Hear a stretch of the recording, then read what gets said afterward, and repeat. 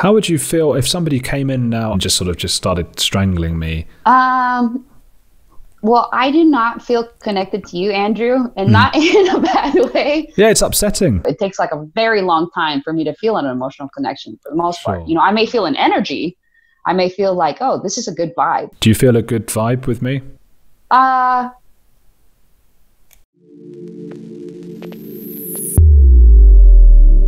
Would I be able to convince you to take the sellotape from the camera? Because I'm sure by this by this point, you know, I do have like a new book proposal coming, and I do want to do press. Yes, for that, right? But I think before that happens, I'm still like in this, like, it makes no sense to do it for some random thing. And I also think there's a lot of deniability about who I am or whatever. You know, people still ask me, because in the book, I think you've read it. Is that right? Yeah, I read it years ago, and now I'm reading it again. And I've just got past, I'm a very slow reader, but I've just got past you having appendicitis, which was, I'm like reading a horror book for me. Maybe it wasn't for you in the time, but I keep waking up my girlfriend and saying, oh, you got to hear this bit. It's really quite riveting. And I'm not just saying that because you're on the podcast. It's and very well written as well. So yeah, what were you saying? Oh, so at the very, very end, it's like, hey, you know, like, this is a pseudonym. And if you really want to know my identity, just write me, email me. And so I still get requests from that, people saying, hey, what's your identity? And then I do make them sign a mutual non-disclosure agreement.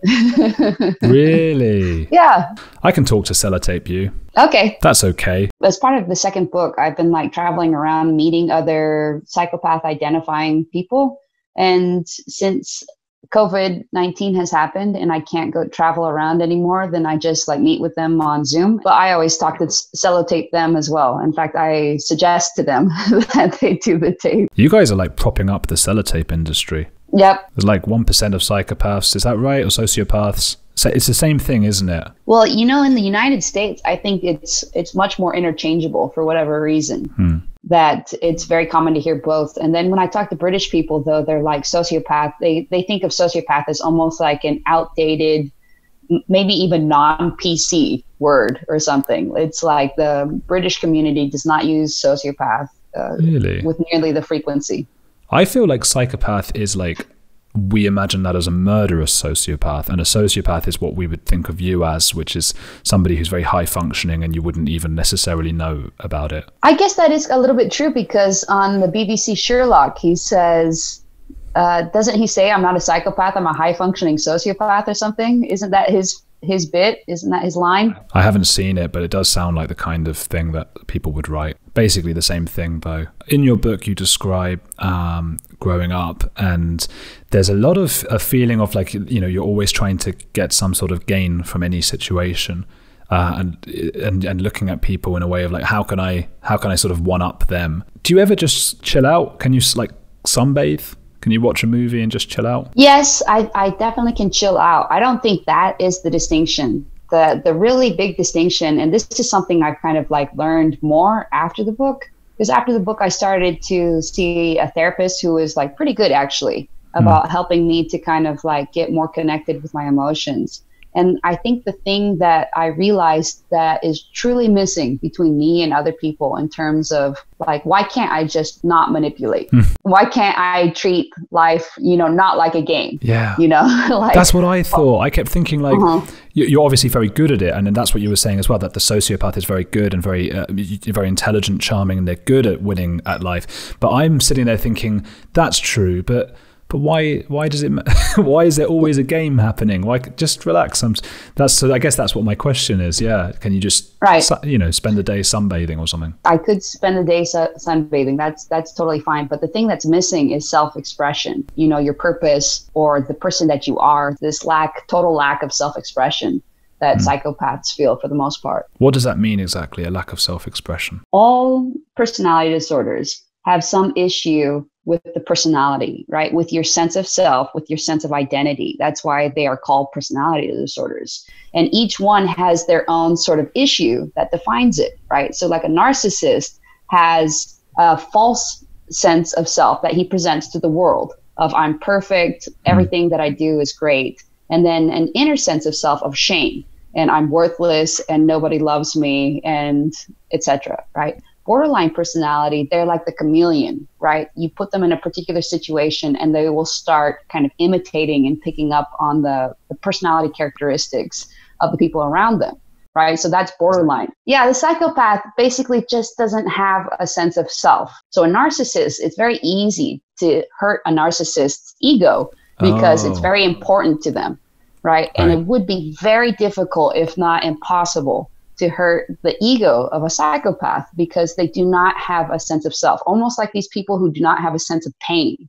It doesn't mean that there's not hurt happening, you know, but they're just not aware of it. It's not on the radar. It's like... What? That's amazing. Yeah, it is amazing. Okay, so your book is actually awful. It's terribly written. It's shit. How does that make you feel? I mean... You know I don't mean it. I mean, I have... yeah, but it doesn't bother me. It truly doesn't bother me. And it's like, sometimes I call these ego hits. Have you ever heard, like, the internet term is butt hurt? Like, if somebody's butt hurt over something, it's because somebody's, like, hit them in their... basically their identity. My therapist called them identity hits. They're the things that hurt the most to you. And it's almost like, why did this one comment or this one thing that somebody did disregarding me, or like, you know, a server would do something, right? But I say, you know, psychopaths don't have a sense of self, but every once in a while, there is something, you know, I think that can still ego hurt a psychopath. But I think it's related to the core reason why they don't have a sense of self. Like, why does a child not develop a sense of self? Because a sense of self doesn't develop until you're about 2 years old, right? And I have a lot of little baby nephews and nieces, and you can kind of see it happening. Like my nephew, who's 1.5 years, just barely learned to point to himself when you say, you know, where's blank, his name. Then he's just barely learned that, okay, it's me. That's me. It's this name, right? And before that, they just think of themselves as an extension of everybody else, mostly their mom, right? But then they start developing this sense of self around 2. Psychopath doesn't develop it, or doesn't develop it fully, or develops it very like minimally, right? So why does this happen?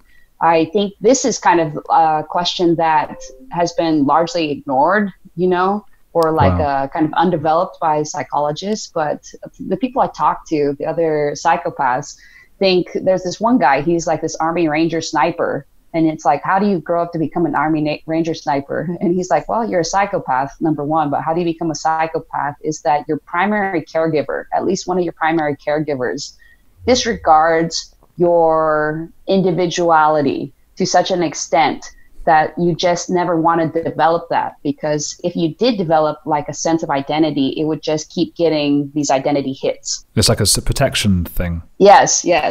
I grew up the way that I did, probably because of genetics, right? And my siblings, some of them have like slightly psychopathic tendencies. In fact, one of my sisters, her husband's like, yeah, she's even more psychopathic than you are. And I'm like, okay. That's something that you grapple with a lot in the book, isn't it? The nature versus nurture debate. And I think you come to the conclusion that it's a bit of both, isn't it? Yes. And I mean, your dad, I mean, this is something, again, I'm trying to learn how to speak a little bit differently to you, because I guess I don't have to worry as much about hurting your feelings or anything. Right. So I wouldn't usually say this, but I mean, your dad sounds like a real shit. Yeah. But also, you know, nature nurture, like his own childhood upbringing is just like rife with abuse, neglect, being abandoned by his mother. I mean, his childhood is like 10 times worse than mine. For whatever reason, psychopaths have been divorced from how they got formed. Everybody's worried about their behavior now, and nobody's really thinking, well, how can we keep psychopaths from being made? Kent Keel, I think, a psychopath researcher, once was like, you know, he estimated, they cost the world, you know, however many billions of dollars in just like destruction, right? And if it's like, well, if it's really that big of a problem, why are we spending all this money to imprison them when they're adults? Why not try to reach out to them when they're children and lead them a different direction? So I guess that's why I think it's so important, is that I just feel like everybody has taken crazy pills almost about this one particular issue in which they cannot look at it rationally. And I think eventually, hopefully in like the next 5 or 10 years, we're going to see this sort of transition in thinking about psychopaths that we've seen in, for instance, the transgender community, where, you know, 5, 10 years ago, before Caitlyn Jenner, it was like transgender, no. Everybody was like free to say whatever bum stuff they wanted about transgender people. And now people are much more, they see them as other humans. The psychopath thing is an awkward one because it's like it's asking non-psychopaths to care about a group of people who don't care about them. Yeah. In fact, it's interesting. So let's say you see empathy as a spectrum, right? Yeah. Psychopaths are on the low end. And then most normal people are kind of in the middle, honestly. They have failures of empathy all the time. You can see it, right? And then on the opposite spectrum, they're kind of people, I think of them as like uber empaths. And actually, they do sympathize with psychopaths. Okay, so let's say, there was an example at the very beginning of your book, which was actually a brilliant opening, really filmic, there was an opossum in the pool, and you just sort of you sort of tried to push it down with a net, and it sort of escaped a few times. You were going to sort of just drown it, and I guess out of my like sort of morbid curiosity or something, and then sort of just left it, and then it was dead later. So yes. So are there any limits? Are there any limits to like, somebody's, I'm just trying to think of the worst thing ever, like someone's pulling out a dog's eye or something. Is there any point when you're going to be like, oh, whoa, hey, stop it, come on?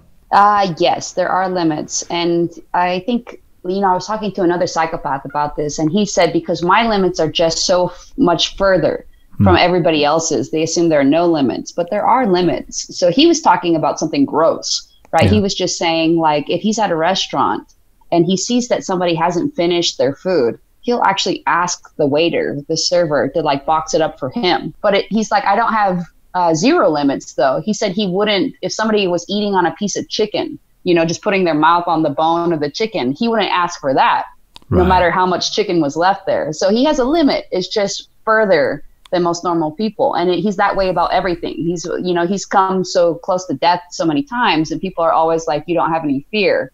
But those are examples of I suppose, the first one was revulsion around like the food, and he has a low level there. And the second one was maybe risk-taking. Yeah. But the thing that we're non-psychopaths or non-sociopaths are really interested in is the empathy thing. If you were to see a cat, how would you feel if a cat was having its nose cut off right now? Let's say I thought it was like a bully, that situation, like somebody's doing a wrong thing, then I would probably be like, okay, we need to intervene. Let's say the cat was having its nose cut off because it's like getting surgery or something and it's cancer. So for me, I would think, I don't know the full story. I think people with empathy often do jump to conclusions and be like, I do know the full story. Yeah. This is obviously a bad person. But I would wait and kind of like calmly talk to the person, be like, okay, I see that you have this cat and you're cutting off the nose. What's going on here? That's why you're quite suitable to work in law, I suppose. And it's another thing you touch on in the book, how you were able to be a bit more of a neutral judge. Right. But that, I guess what I'm trying to get at is like, is there anything you could walk into a room and see and go, oh God, I feel terrible for that person or animal or whatever it might be? I will keep thinking about this one, Andrew, because I can't come up with one, and I don't want to just do it because I'm like a hard ass, but probably, I guess, a loved one. If like I walked in a loved one in basically like a horror film scene where they're obviously clearly being tortured by some like nefarious person or something. Yeah, I suppose that's maybe not so much empathy as like someone's doing something to someone who means something to you. This is why I kind of mentioned bullies. I care, for whatever reason, I don't know why, I care about there being like a fairness to things. I also don't like violence perpetrated on anyone, probably because I'm anti the death penalty. It is weird for me to deal with these empaths, for instance, who seem to be so hypocritical about so much, like the classic one used against the people like right-leaning conservative people is that they are opposed to abortion but pro the death penalty, right? Yeah. But there are a million of those like kind of discrepancies, those inconsistencies that you see with normal people. And I guess my reasoning is just way less emotional. Like your question, I think, is kind of like, do you have these emotional reactions? And the answer is even still no.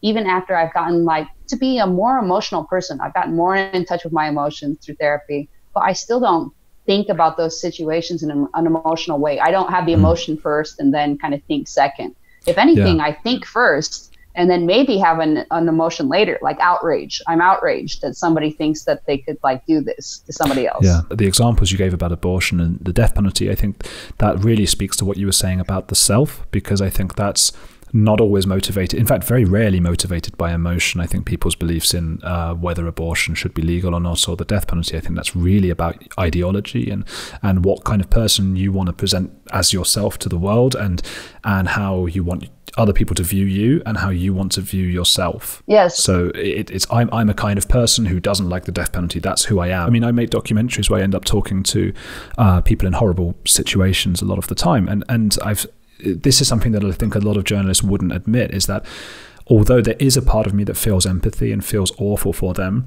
the fact is I've got a job to do and there's a camera in my face, and it's very hard to be totally empathetic in that moment. And yet I would also say I'm very empathetic in terms of if I saw something happening to a dog, I would just be in bits. I'd be so upset by that. It's what you say, isn't it? A spectrum. I think a lot of people are kidding themselves about and trying to present a more empathetic version of themselves than is reality. I think they're just limitations to empathy. I think this is true even of psychopaths who start identifying with their own emotions, is emotions give you some sort of truth. They do. But I think it's common for people to just have an emotional reaction and be like, I feel bad about this, therefore the thing is bad. Do you know Ben Shapiro? Have you heard of him? A little bit. He's a sort of public speaker. He seems like a horrible person, I think, anyway. But he's always saying facts don't have feelings. That's what he says. A lot of so I wonder if he might be. And that's another thing. By talking to you, I end up just, and this was something John Ronson said not to do in the psychopath test, but I end up identifying everyone I've ever met as like, okay, they must be a sociopath. That person is. What should I look out for? So it's a little bit difficult because if you're just like looking at a list, then you're definitely going to see everybody has those traits to a certain extent. I think that's what's so interesting about psychopathy, the way that we currently diagnose it with like this list of traits: lack of empathy, no guilt, like very low feelings, superficial charm. Yeah. Manipulation, and it's like, well, okay, everybody does these things at a certain point. That's everyone I know. Yes. So it's so easy to just kind of look at people and be like, oh, this is, they must be a sociopath because they manifest these behaviors sometime. And then the psychologists are like, it has to be like quite frequently that they do this. Right. And it's like, okay, well, who says what's quite frequently? And definitely it changes from culture to culture. Right. So there's a weird kind of ethnocentricity in the definition, too, because you're like, well, what would be acceptable in one culture is not acceptable in another culture. Right. And cultures just view some of those behaviors differently. So this is why I'm like, just talk about like its origins. Like the psychopath just has a very weak sense of self. But I've heard it said that that you can do like CAT scans or MRI scans, and there are differences in the brains of people who are sociopaths. Is that right? Well, in order to do that, Andrew, you'd have to first be able to distinguish between who are psychopaths and not. And can you? Well, there's a few people I suspect. I've got them all on a list. You have a list in your mind of people in your life, possibly, or in the public eye, who possibly are psychopaths, but you just can't say who. Right. That is the problem that researchers have. It's not any more simple or straightforward for the researchers than it is for you. And it is like this huge source of contention in the field right now about like who, what sort of diagnostic test are we going to use? The kind of gold standard one is like under, all of this criticism, right? The psychopath checklist. Yes, the hair one, right? Yeah. Because they're like, you just look at a bunch of criminals. Yeah, that annoyed you, I could tell from the book. And it actually makes a lot of sense what you say, because they equally weight characteristics that we might consider to be typical of a sociopath and actions that they've done which might be criminal, especially because when I read that John Ronson book, I was trying to diagnose all my friends with as being psychopaths just because it was something to do, and I couldn't get them on the actions bit because very few of them had burned animals and been arrested and that kind of thing. But they were also from sort of quite middle class, upstanding families where that wasn't really on. You don't just go and get yourself arrested. It wouldn't help, for example, to be a lawyer like you are. That wouldn't be advantageous for a psychopath to do that. So it made no sense to me that was equally weighted with the personality attributes. It's statistics like 101 to look at this and be like, this looks super flawed. Yeah. Most psychopaths are probably not murderers and things. When you talk to me, are you looking to gain some advantage from me? Have you spotted weak points? So basically 100% would have been true of like former me, because as I said before, there's no self-expression. So what ends up happening is you, in order to make any sort of decision, like let's say the decision to gain you, and do it like I'm coming into this conversation, do I want to lie, or what sort of objective do I want to accomplish, right? Sure. Which everyone has to an extent. Yeah, to a certain extent. But so if you have a very weak sense of self, right, you wouldn't come into an interview like this and say, I'm going to tell the truth because I'm a truthful person, because you have no sense, no conception of yourself as being a truthful person. You don't have a conception of yourself as being any sort of person at all. So you can't be process outcome oriented, because there's no process to abide by. You can't just self-express. You can't just be yourself. You don't know who yourself is, right? So you can never just be yourself. You always you ever have a game plan. There's just like a vacuum. Yes. And so in the absence of like, you can't be yourself, then you have to figure out something else. So most psychopaths are very outcome oriented. Instead, they're kind of like, well, if I tell the truth in this situation, I get X. If I lie, I get Y. And which one do I prefer? And that's basically all of their decision making, right? But if you think that way, you're going to be 100% of the time manipulative, because all you care about is the way that somebody's going to react to you and what you say. Tell the truth or don't tell the truth, right? So that's where the manipulation comes from. And you can't tell them to stop manipulating, because they don't know any other way to be. There's like nothing to replace it with. Before, it would have been like, yeah, I'll just come in, and what is the outcome that I'm looking for? You know, self-promotion, or I don't know, whatever it would be, right? And then now I can be like, you know, I'll just tell the truth because I prefer the truth. I'm a truth lover, actually. The catch-22 there is that if you were still in that former state, you would be saying the same and acting the same as you are now. Really? You think so? Why? Well, because you'd be trying to show that you're not doing that. I don't think at the time I would have understood this to be a thing, but it is true now that I'm saying it. Let's say there was like another me, you know, a younger me or something, who's listening to it and was like, oh, that's a good reasoning. That's a good excuse. I'm just going to listen to this word for word and repeat it when I hear somebody else ask this question. I can see that. And that's actually why they say, I guess, they say the common wisdom is that there is no treatment for psychopathy, right? And the basis of this is like pretty much just one test that was done like in the 70s or 80s, in which they all got together kind of like, it seemed like at a summer camp type environment, and they would have all these group therapy sessions, right? And then the psychopaths ended up worse afterwards. They just learned how to like lie better, exactly as you said. They learned how to like give the right answer in a better, more authentic seeming way. How would you feel if somebody came in now, and I'll stop asking these questions, but I'm just fascinated. If somebody came in and just started strangling me, and because I feel like that we're getting on really well, and I feel like you're extremely charming, and that you're my friend now. So and I'm just being honest about how I feel you're my friend, and if you were now near me, I could say, hey, let's go get a coffee and we'll all hang out, and yeah. So how would it fit if somebody I just started having a heart attack now, how would you feel? Well, I do not feel connected to you, Andrew, and not in a bad way. Yeah, it's upsetting. I mean, I feel like I don't know what the connection that you feel to me is. I think that probably is, again, like some evolutionary shortcut that maybe you haven't examined. And I do think that people probably exploit that in other people who do experience that. Is like, okay, we've only been talking for 30 minutes and there's a connection there, right? So I think I don't experience that. And I think it's just because I don't have the same shortcuts. I don't have the same emotional shortcuts. I don't think it's because we can't be friends. You know, I absolutely think that we could develop a friendship, but it would be kind of like, I mean, to me, you almost sound like these made for TV movies where it's like, oh, love at first sight or something, you know? Right. No, I meant in a platonic way, just to clarify. No. But I still understand it takes like a very long time for me to feel an emotional connection for the most part. You know, I may feel an energy, I may feel like, oh, this is a good vibe, or we're having a good conversation or something. Do you feel a good vibe with me?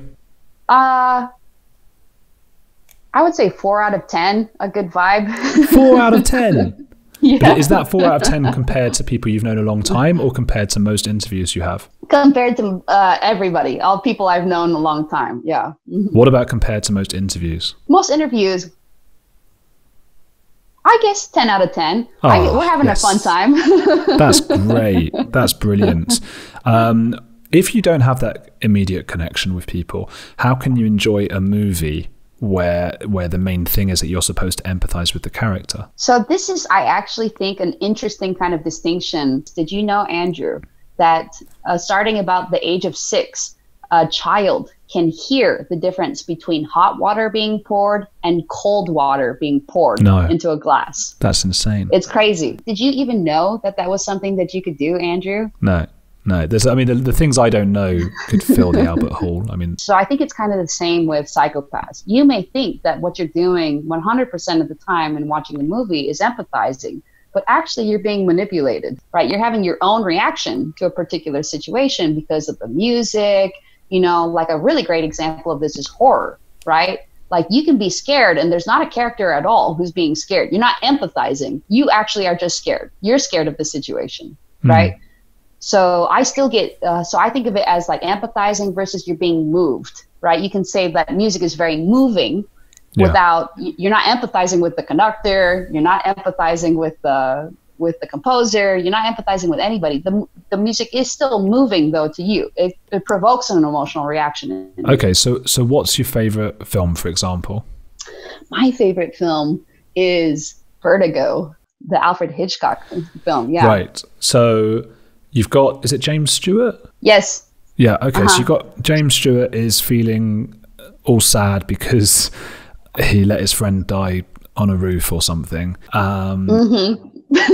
And he's in bits, he's all upset. Are you not being emotionally moved and thinking, God, I can empathize with him feeling this vertigo stuff? No, I'm not. I definitely am not emotionally moved. The reason why I like Vertigo is because the viewer is totally manipulated. It's like one of these movies in which you think the movie's about one thing, and you're like, wow, that's really just the end. That's the way it ends. There's a twist. Yes, there is a twist. And not only this, it's just so, like, everyone always talks about the Vertigo shot as being the genius, but I think the genius is all the shots before. Like, he doesn't do, what do we say? These, like, when they show a bunch of shots in quick succession, what do we call those? Montage. Yeah, montage. He doesn't do montages. Everything is so long that you just have like a sense that the movie's over. You're like, yeah, it's probably been an hour and a half, right? But actually, if you time it, it's only been like 50 minutes, the first part. But he kind of makes you feel time in this extended way, this very manipulative way where you're like, that's the end of the movie. And you honestly believe that's the end of the movie. And then it just keeps going and you're like, what? It sounds like you're appreciating the craft of the director and the manipulativeness. Is that a word? Yes. Well, manipulation. The manipulation of the bad guys, the ones doing these, so I can imagine. No. It's not the manipulation of the bad guys. It's the way that Hitchcock has manipulated you, the viewer, into thinking that this is the movie and now it's over. And that's just it. Okay. Yeah. So The Sixth Sense? Oh, Sixth Sense is pretty good too, because you're also like, manipulated. You're kind of like tricked or whatever. And you like being manipulated, I suppose, in those. Oh, yeah. Yeah, I like being manipulated. Wow. Even, I've always liked to be seduced too. It's like, it's fun. It's like somebody tickling you, you're like. That's so fascinating though. A lot of the things we watch in the movies, maybe it's someone dying a slow death or something. It's things that we don't really want to happen to us in real life, but we're getting tantalizingly close. And it sounds like something you might do in real life is manipulate people. And you wouldn't want to be manipulated in real life. It's not real, so it's okay, and you're being manipulated. Yeah, well, it's like a roller coaster. Like you want to be scared. You want to have that reaction provoked in you. But you couldn't enjoy a romantic comedy then, could you? No, I can enjoy like clever acting and funny jokes and stuff, for sure. Do you ever feel jealousy for people who have, I suppose, a wider spectrum of emotion and empathy? That's a good question. I think that I feel stuff missing sometimes. You know, like I obviously felt enough stuff missing that I went to therapy for like 4 or 5 years, you know, and tried to get more in touch with like my own emotional reactions. You know, it's still an issue in my relationships that I can be so kind of on and off, you know, like connected with them seeming, and then, you know, that I use the word like they're off my radar. You know, if they're off my radar, then it's almost like they don't exist. And I think for some people that can be very hurtful to feel that like the loved one, you know, the person that you love the most or something is not thinking about you all the time, not even in the background, just completely off. I think we can all relate to that in some ways though.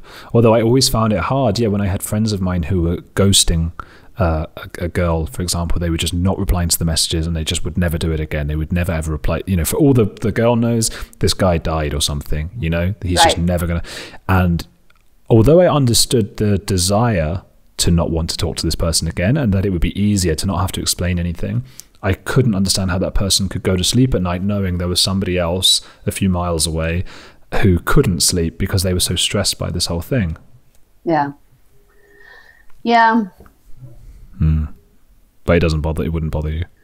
I mean, I do think it's not good behavior.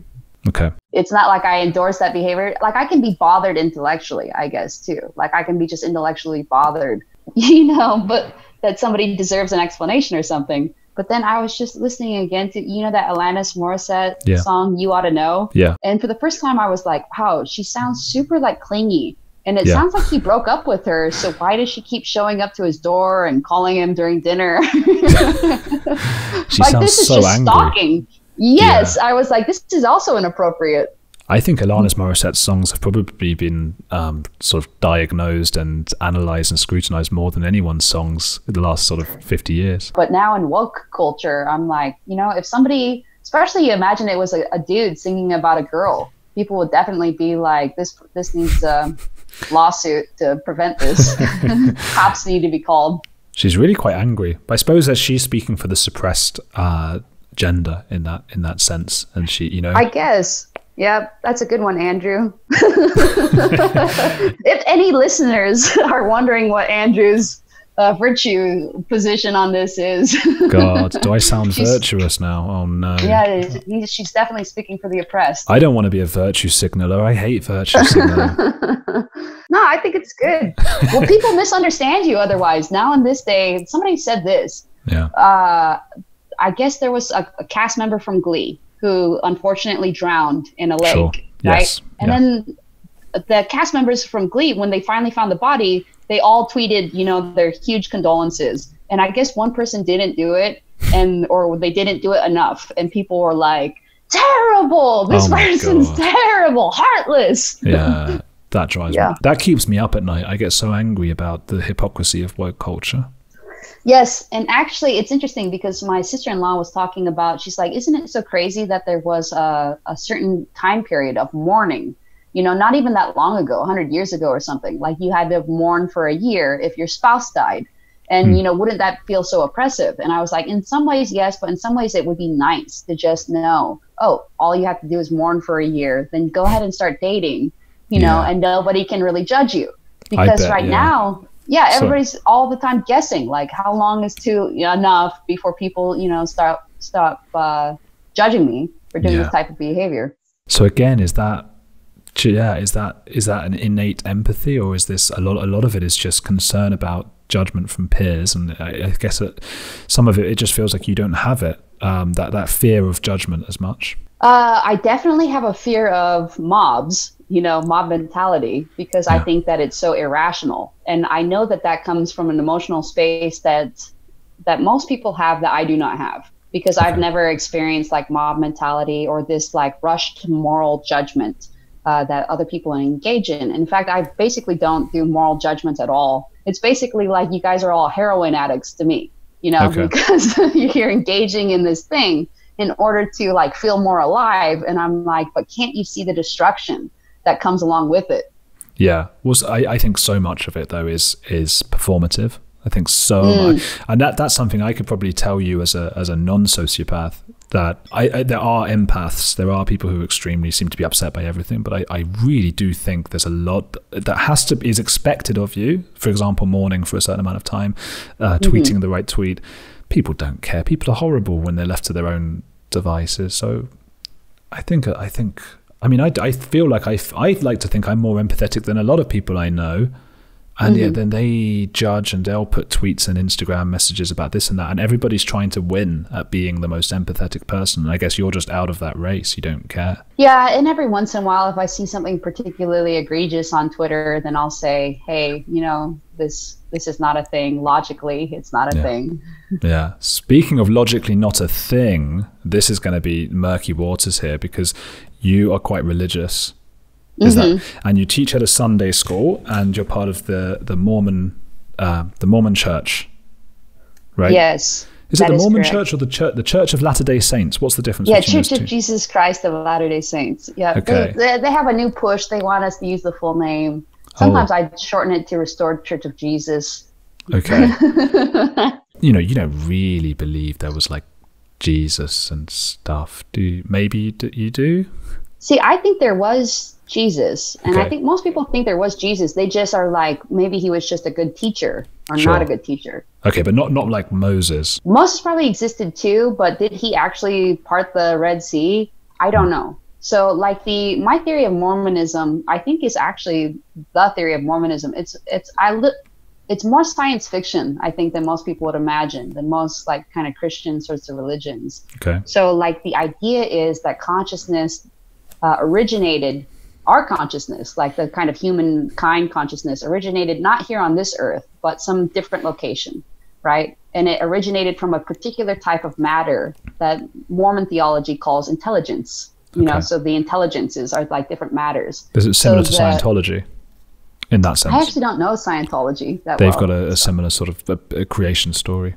Would I be right in surmising that you believe in this in an allegorical fashion, but not in a literal sense? Yeah, allegorical fashion. I definitely do believe that consciousness developed some other place than Earth first.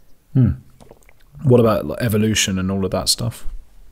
So like if you kind of believe this, basically, then the Mormon theology is this world is a simulation. It's very related, I think, to, who is it, Elon Musk, who believes that this is a simulation, kind of similar beliefs of like, there are certain aspects of reality that make it seem like this place was created in a way that a simulation is created. It's so funny because I think, so I operate under the assumption that there's no God. And I see people who are religious as clinging to something because they're so worried about death and not having an afterlife and what the meaning of everything is. And it feels like you're coming at it from a totally different place. And it's like you're coming at it because you need a structure and moral guidance, a moral code. Is that fair to say? 100%. I think that's how I would have thought of it until maybe like several years ago. And here's the thing with Mormonism.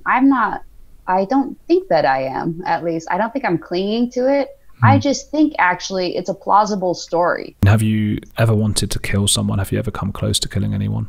Only like once, kind of like in rage, anger, but it was kind of a very just like, I think it's actually kind of like one of the other psychopaths I've met calls it a gray rage, right? And the gray rage happens in like a very predictable situation, which is that someone who does not have authority over you is exercising authority over you. And for whatever reason, it just like triggers a psychopath in a way that nothing else does. Yeah, this was in the book when you were told not to walk in a certain place, right? Yes, by this in the Washington, D.C. metro worker who told me to not do that. But again, it's like, would I have actually killed the person? I don't think so, because I intentionally don't own weapons. Do you just wanted to feel the power of knowing you could kill them? Actually, in that situation, I think I was out of control. I think I was like, in that moment, I just was like on autopilot. Wow. You were just frothing at the mouth. You were just like, you don't tell me to step in this place. Yeah, in a very weird way. And who knows why it happens. I think that's really interesting too. I think it's interesting that experience is pretty common. among psychopaths is that that type of situation will trigger that sort of reaction. One other thing I want to mention is like the bit I just read about appendicitis. So you went to school for like, what was it, a week or so after your appendix had burst? Yes. Oh my God. Like why don't you feel pain like other people? I think, I think it's like related again to like the sense of self, really weak sense of self. Like psychopaths are known for being really able, very well, very good at the compartmentalizing, right? So it's kind of like, once you kind of acknowledge this truth, then it's like, I can just kind of ignore it. It is true. Psychopaths are known to not learn very well by experience. Like they can suffer consequence after consequence after consequence, and it doesn't matter. And in fact, it feels awesome. And we call those psychopaths, I do at least, playground stage psychopaths, the ones that have like very low reaction to negative consequences. And it's almost like Teflon, you know, like nothing seems to stick to them. Do your friends and family know about your condition? Yes. And in fact, it's a little bit sloppy, I have to say. You know, it's not like I was like, came out to them. You know, I told them when I started doing the blog, my immediate family, and then people would just kind of find out. But it's funny, I had like a little bit of a outdoor, socially distanced family reunion type thing, in which one of my cousins was asking me about like the book and psychopaths and stuff. And then the other cousin was like, wait, what? What's happening? And I was like, oh, I'm a psychopath. Yeah. She's like, oh, just because I live in Texas, I don't get told anything.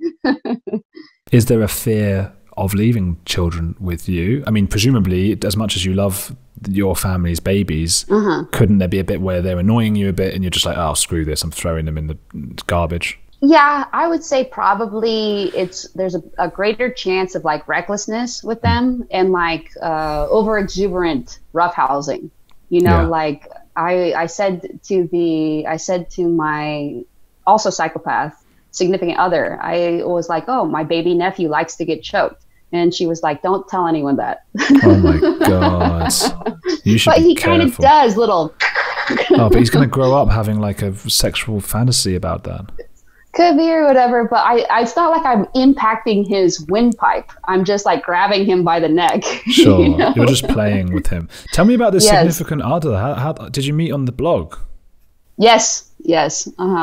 What's he or her like? You know, in writing the second book, she was like the first person in this like series of like meeting a bunch of people in a row. And the first time she came out, it was like fine and stuff, but like she was very like playground stage at the time.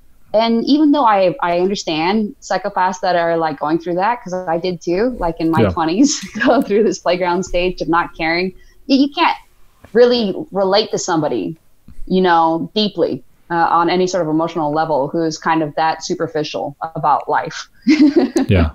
So nothing happened, but then she came like 9 months later, and she had like all these kind of bad things happen to her, kind of reversals of fortune, and then so she was more self-introspective, and we connected differently that time, and then. Couldn't she have been manipulating you? Do you worry that you're manipulating each other? Well, she definitely was trying to manipulate me at the beginning. Because remember, there was like that 9 months in between. And she like sent me like an email or a text like a month later being like, you know, I think I'm like falling in love with you or something. And I was like, or I think I'm developing a crush on you. And I was like, oh, okay. Is it pleasant? And she's admitted now she was just like trying to seduce me and then like, you know, kind of ruin me a little bit. She just wanted to ruin you after. Well, just kind of, she's very like, what do we say? Like likes to conquer things. What's an argument like between two psychopaths?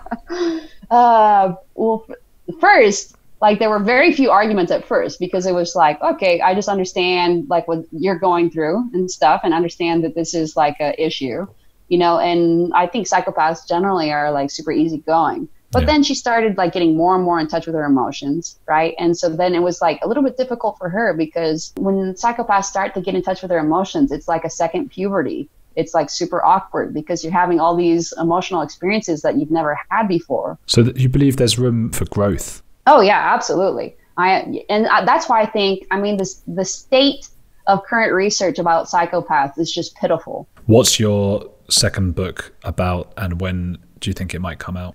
It would probably come out, my guess is like a year and a half, 2-ish years, because it's just at the proposal stage. But it's basically, I forget, I should probably learn this better, because it has a cute little subtitle or something that's like a perspective on identity seen from the lens of those who don't have it, right? Okay. So it's basically kind of looks at like what we say a little bit, the woke culture, and people, all these people who have like these strong identities, like, you know, I am anti-abortion, pro-death penalty, or vice versa, right? Pro-abortion, anti-death penalty. And it's funny that those seem to flip, you know. How many people do you know who are anti-abortion and anti-death penalty? Boy, do I like interviewing psychopaths. The question is, do you like watching interviews with psychopaths? Because if you do, you're in luck. I've got ones here with H.G. Tudor, another one with Emmy Thomas, and also Dr. Jim Fallon, the neuroscientist who realized he was a psychopath from his brain scan. So you're spoiled for choice here with more videos to keep watching.